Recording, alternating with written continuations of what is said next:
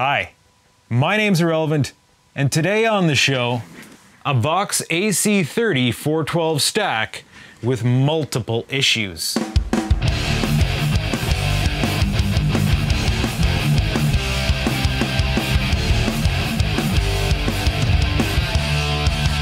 A musician friend of mine contacted me asking me if I could work on this amp. The first report is strange noises that it's making.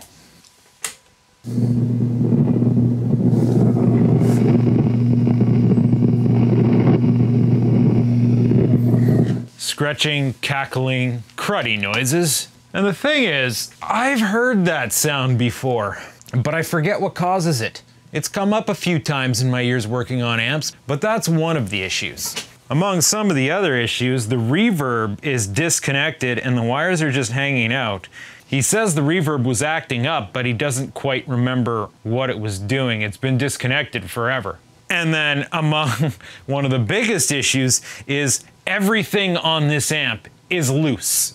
Everything, everything, everything, everything. Actually, wiggling that made some of the sound go away.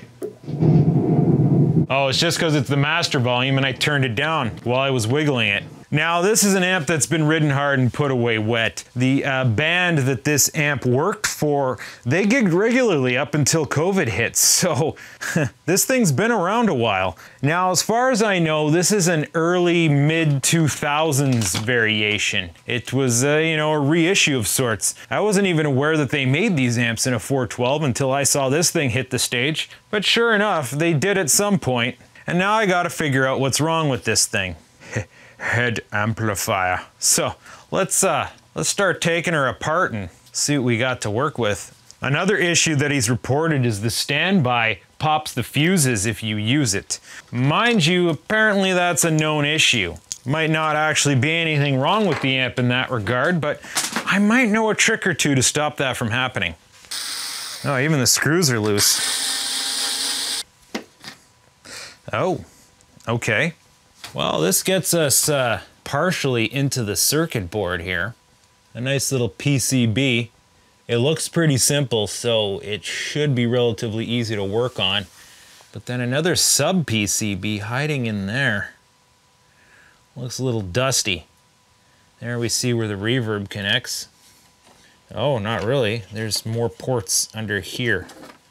Okay, that's an interesting way of doing things. And there's a secret port down here.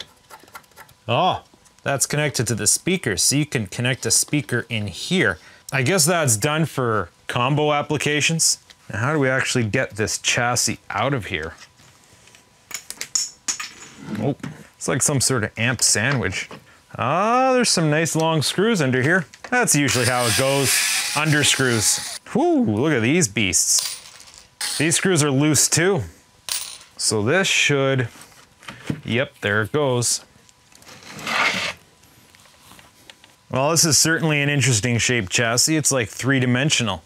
And we have three different layers of board, you know. We have a preamp board here, I guess a power board there, and we're gonna have another board under here for this stuff. Sane core.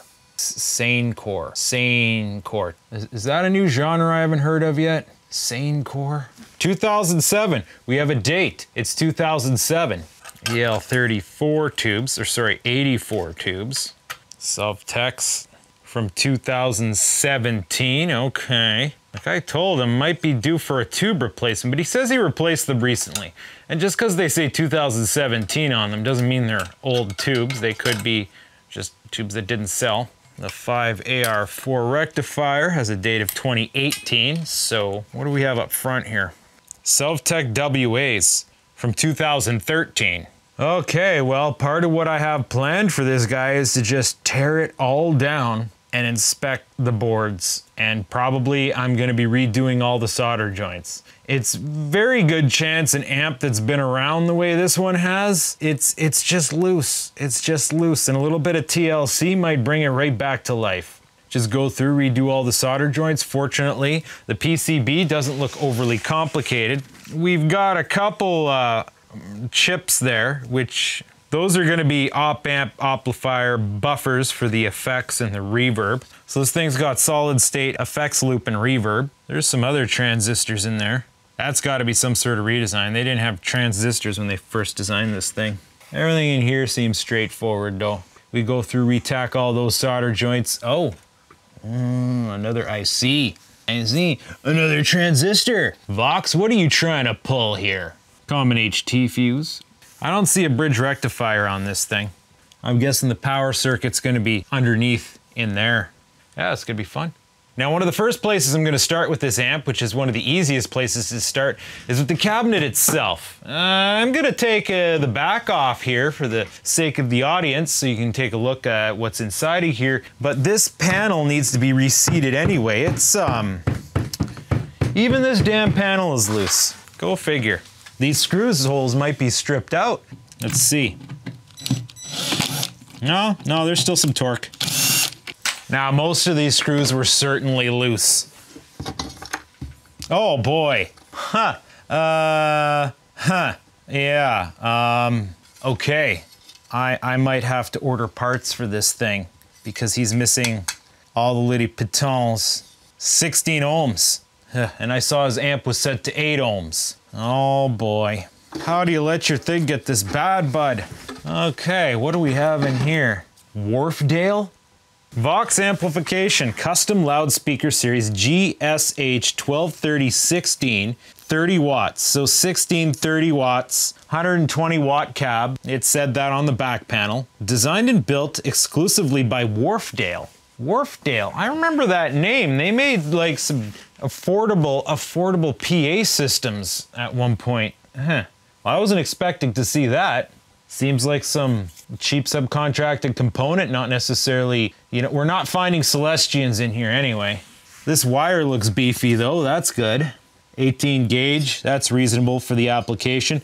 All soldered on, so electronically this cab is sound. But these are stereo, so we kind of are gonna have to figure out which side goes where. We'll do that when we get it back together. Now let's see if we can get this thing back into place, reseat it, tighten it up, and yeah, maybe we don't need to replace the screws on it. Now the panel doesn't want to, it's just not sitting nice. We're gonna have to use a little bit of persuasion. There we go. We'll be able to get it on nice like this. Some nice tension on it. All right, we got some good torque. I almost feel like I should consider putting glue into these holes so that these don't come loose again on them.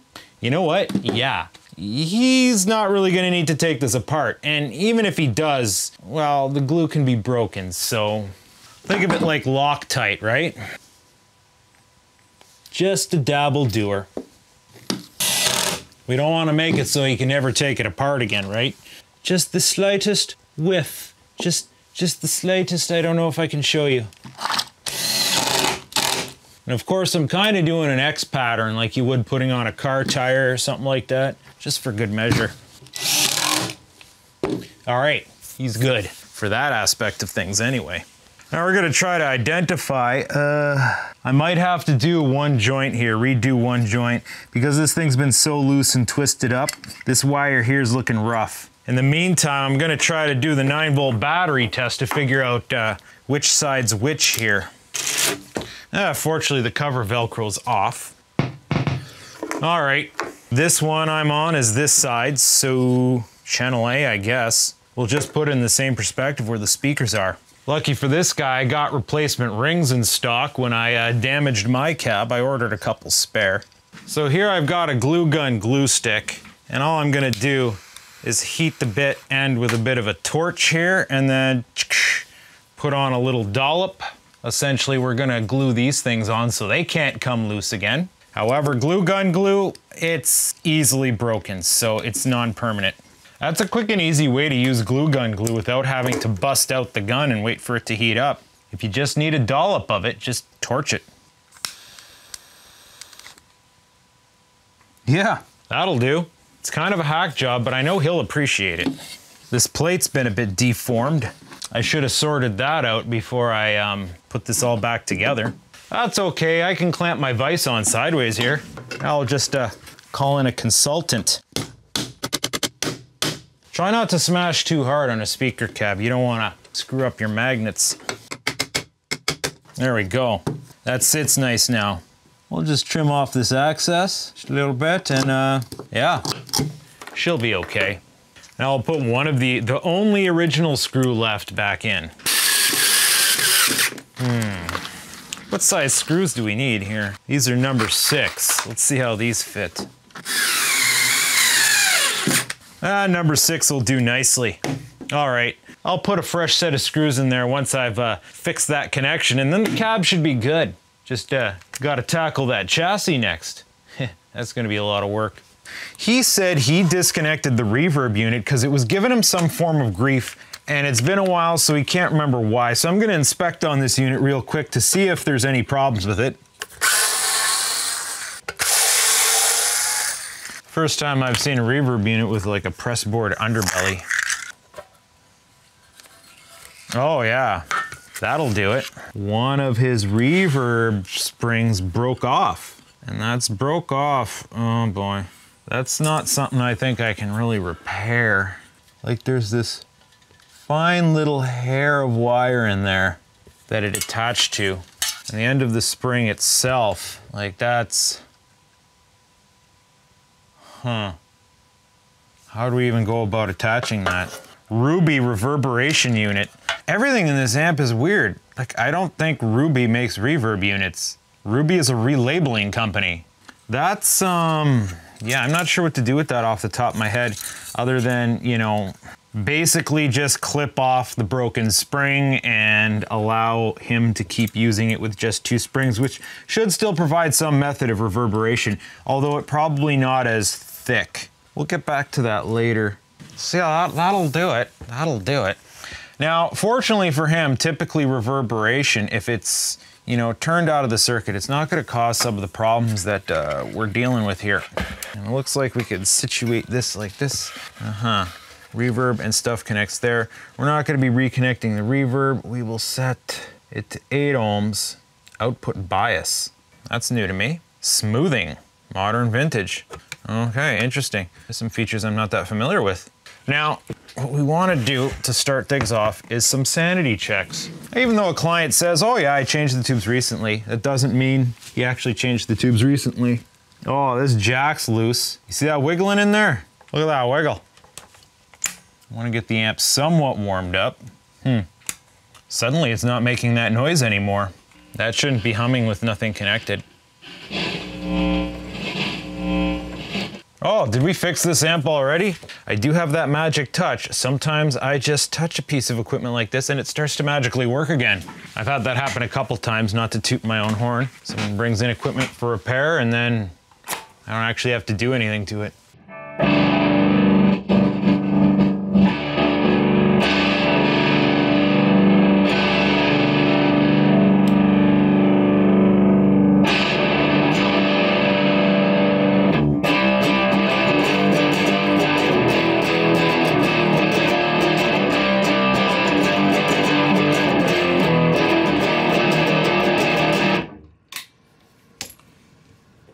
You know, I did reseat the preamp tubes. Still sounds kind of neutered. I don't know if that's just the sound of this amp or what. I'm putting in some bog standard JJ12AX7s, ECC83S, which I know are good tubes, just to compare. I don't have EL84s to substitute those. I can substitute the rectifier tube with a 5U4. They're mostly interchangeable, just the 5U4 is rated for a higher current, so it goes in larger amps. Now it's even a bit quieter.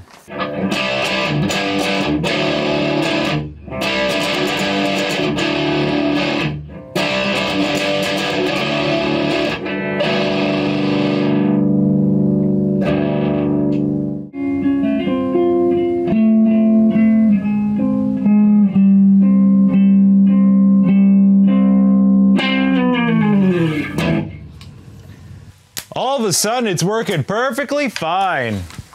So don't use standby, eh? Okay, well, I think his tubes are fine. I think there was some sort of fluke here. I pulled out the preamp tubes to look at them, I put them back in, and now it's not making noises. Sometimes you just need to reseat stuff. I'm still gonna go through it for an inspection and a bit of a disassembly so that you guys can see what this is all about. But I'm gonna have to take a break here to let all these tubes cool down. Pulling these guys out here is tricky.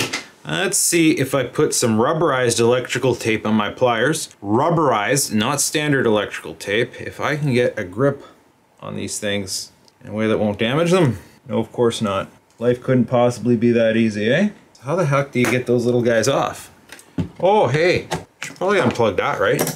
You have some sort of special tool for this? It's tricky, but you know, I got the rubber on it. I'm just gripping as hard as I can and kind of working them off.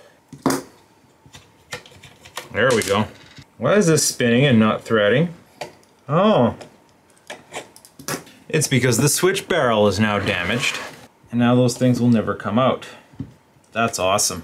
Fortunately, I don't think I need to take that board out because all the solder points are accessible from the back. That board's never gonna come out again because everything was so loose. Trying to unbolt this, you know, you see the threaded piece there?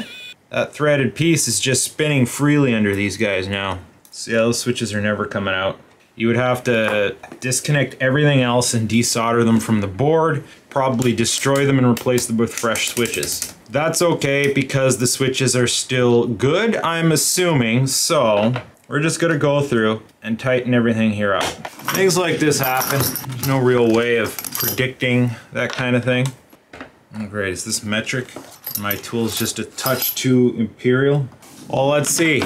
10 millimeter, go figure. Huh.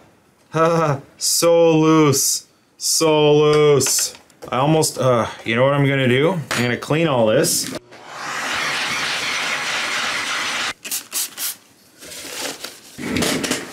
Then what I'm gonna do is I'm gonna pull all these nuts off and I'm gonna retighten them with Loctite. Because clearly everything's gonna come loose on this guy again. Yeah, this entire board wants to come out now, with the exception of the switches. Alright, but let's give it just a little dollop. Put it on this end one. Get it held into place. There we go. Dollop, dollop, dollop. Oh, okay, it's flowing too much. Don't squeeze the tube. Oh, we just wanna sop up a little bit of the excess. Be careful not to get it in the shaft, right? That'd be tragic if you couldn't turn your knobs anymore. Even though this stuff isn't heavy duty enough to seize up the shaft. All right, now that those puppers are in place, let's sop up any excess leakage. All right, so that's tight now. Oh, but still, these guys, yes. So we need to inspect this board because like, oh yeah, this is the kind of party we're talking about here. I don't know if you can see it, but that solder joint right there is definitely blown. So that's part of what we're here to do today. Alrighty then. Oh yeah, we had multiple joints on here. You can tell which one he used most often. That looks good for the most part. We'll just do everything else that's on this board while we're in here. Try to splay your connections, like don't do too many pins right next to each other too quickly because you might loosen a component. Now, if I didn't explain already, this is a process that I call de-rossing. It's basically going through an amplifier and redoing all the solder joints. A lot of modern production amplifiers are ROS compliant, ROHS. That means they're lead free, which is great for stuff that you're gonna throw out like a cell phone after a couple years, but for a nice guitar amp that you wanna keep, it's bad. Basically, they're trying to prevent lead from getting out into the environment. Now, where that corner is cut is in the solder. Good solder has lead in it. It's what keeps it nice and pliable and moist over the years so that it stays flexible and stays good. When they pull the lead out of it, the stuff dries up and gets brittle, or it's just brittle in general, and vibrations can cause it to disconnect. So sometimes when you have an old amp that's glitching out, but it's not really an old amp, it's made within the last, decade, chances are you just have to go through and redo all the solder joints. We're gonna do our glue stick trick here once again.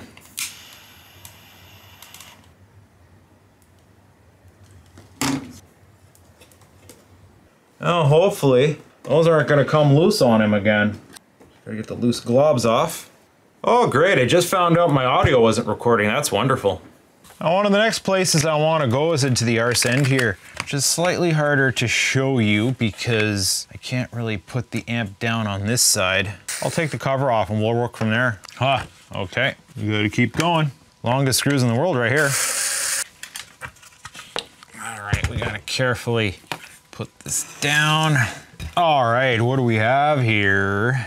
We've got some fuses hiding in here, right over there. And these canned capacitors, 22s, 450 volts, pretty standard. Everything looks healthy in here, nothing looks blown. Point-to-point wiring to a point. Ooh, we've got a resistor here that is looking a little brown, sir. You see that? See that? That's suggesting to us we might be running a bit hot on that one particular tube. Oddly enough, why is it all scratched up around here? This is problematic because this is a PCB that you can't really pull without disconnecting all those wires. They did not make this easily serviceable. However, there, right there, PB/, you see that? Lead free. Yes, yes, yes. Oh, they had to do it this way. Okay, well, I need to flip this around so that I can look at it.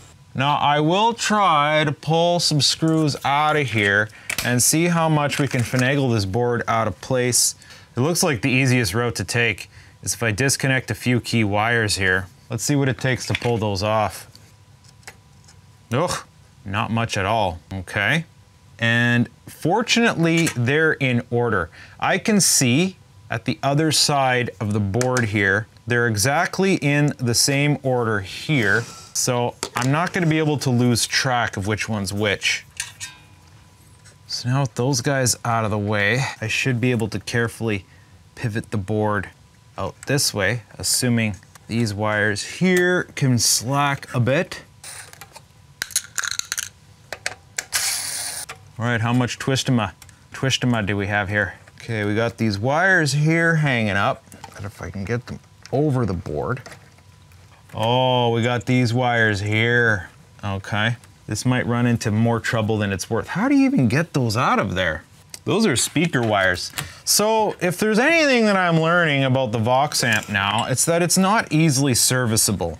We have this whole tapestry that they've weaved of how this thing goes together. And unless you take it apart in a very meticulous way, you're not going to be able to get at everything. I don't know that I'm going to be able to de-Ross this power board for him. I'm going to have to message the guy and find out what his budget is, because if I have to spend that many hours completely dismantling this amp, well, that's going to cost him.